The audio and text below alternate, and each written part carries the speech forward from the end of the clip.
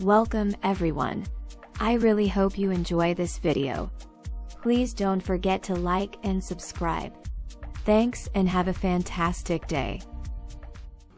Welcome everybody. So today I'm going to go through the 100% finished demonstrator for showing what goes on when you basically put loads on your servos with two different types of systems. So system 1 is kind of like a basic 6-channel 4.8 volt system.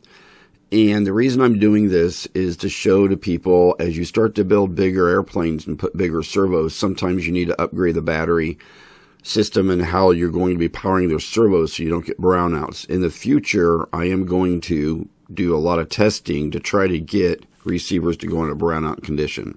If you don't know what a brownout condition is, it's where the voltage gets low enough on your receiver that it actually turns the receiver off and it has to reboot.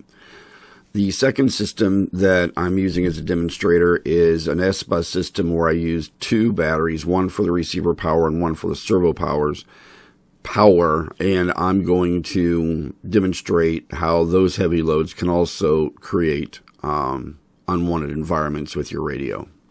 So if you look at the system on the left here, designated by the yellow markings, you can see I have 6 basically standard servos. I have a receiver. This is not an S.Buss system. And then I have a brand new 4.8 volt battery, which comes with a lot of radios when you buy your first like 4-channel radio.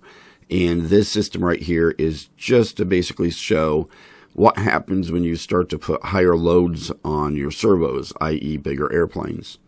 The system on the green here, or system designated in green here, is my S.Buss system. If you don't know what S.Buss is, it's Futaba. You can basically just use one wire to run your entire system. I do have 2 S.Buss servos here, and then I have their SPD1, which is a decoder, which means you can plug your regular servos into an S.Buss system. This system here is to show what really high loads can do as far as pulling amps and stuff like that. I then have this DROK, what they call basically it's a voltage regulator, folks, that also shows amps. And I put this on because I can kind of plug it into whatever part of the system I want to use it on to actually see what the amp load is. Now, I don't know how accurate this is, folks, so you just have to bear with me. And keep in mind, folks, I'm not saying any of this is 100% accurate. Your mileage is going to vary. All I'm trying to show to you, as these servos move here, you can see that voltage moves around all over the place on that 4.8 volt battery. Now, in this kind of setup, it never gets anywhere near getting low voltage that wouldn't be healthy for the system, because I've got these little rubber bands set up on these servos to show basically how a trainer would react. Okay? And here you can see where I've now hooked that up on a 6.6 volt system, the system on the left, and I'm using that regulator at the top, outputting only 5 volts, and I'm measuring the amp load. Okay, and in a standard configuration on your standard airplane, folks, you probably have absolutely no danger of having your plane get into a low voltage type situation at all. All I'm trying to do is say, as you get into bigger airplanes, you need to consider this, okay? And I hope you read the description, and I hope you're listening to this, because I get a lot of trolls coming out saying this stuff is garbage, and you are completely nuts. You really are. You just need to pay attention here. Like I have said, this is just a demonstrator, okay? Now we're looking at the S.Buss system, and you can see on the left digital display, that is the receiver battery level, and it's not changing. But then you look at the servo battery level, and you can see that it's going up and down as the torque on the servos are put into the system. Now, you can go back and watch one of my other videos on this subject and understand how to have 2 batteries for your system.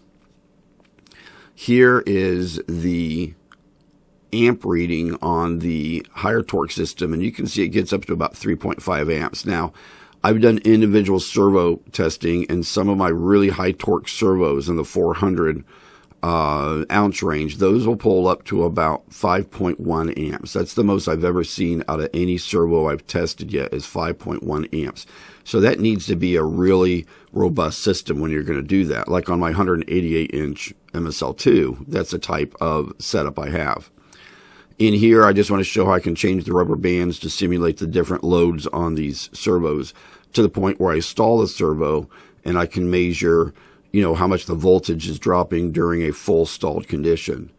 Folks, this is just a demonstrator. Your mileage will vary. All I'm trying to do is make people realize your voltage can be affected by the torque of your servos. Okay, your mileage will vary. So in the future, I'm going to do some videos on this left system by itself, just talking about standard configurations. Like if you're getting to like a 40 or a 60 size Warbird, you're going to use your original radio, you're probably okay.